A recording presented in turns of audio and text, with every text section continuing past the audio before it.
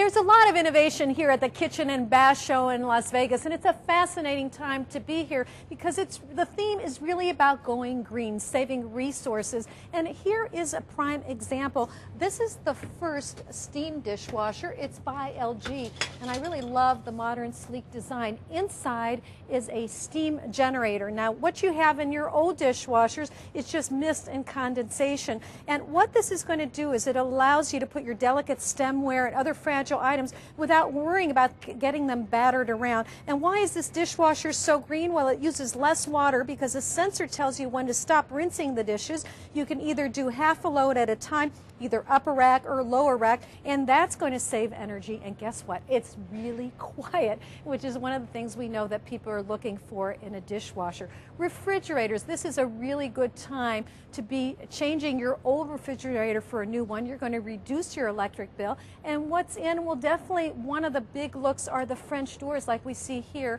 on this Panorama by LG. Some other cool features, well, on the outside you see an LCD screen. You can actually change your programming without opening the door. That's really going to conserve energy. And another cool feature on the outside, the ice crusher, which is really tall. You can in fact put a 10-inch glass right underneath. So a sleek design that's modern, but that in fact is going to save 40% of energy as compared to a refrigerator that you might have gotten just 6 years ago. So a lot of innovation in that sector. Here's another staggering statistic. Half of the water that you use in a bathroom, guess where it ends up? Down the drain. So here is another first. This in fact is the first electronic faucet for the bathroom, and you can see that it's hands-free. So this is in fact the Destiny by Show House by Moen, and it has sensors, so it senses when you put your hand underneath, and then so the water then will start. You remove your hand and it then stops. And also think about it, it obviously conserves water, but when you go to the toilet, what do? You usually grab the handles, and that's how germs are passed around. So it's obviously a more sanitary way, because if there are no handles, you won't be passing on those germs. So this is a first, but something that we think we'll be hearing a lot more about.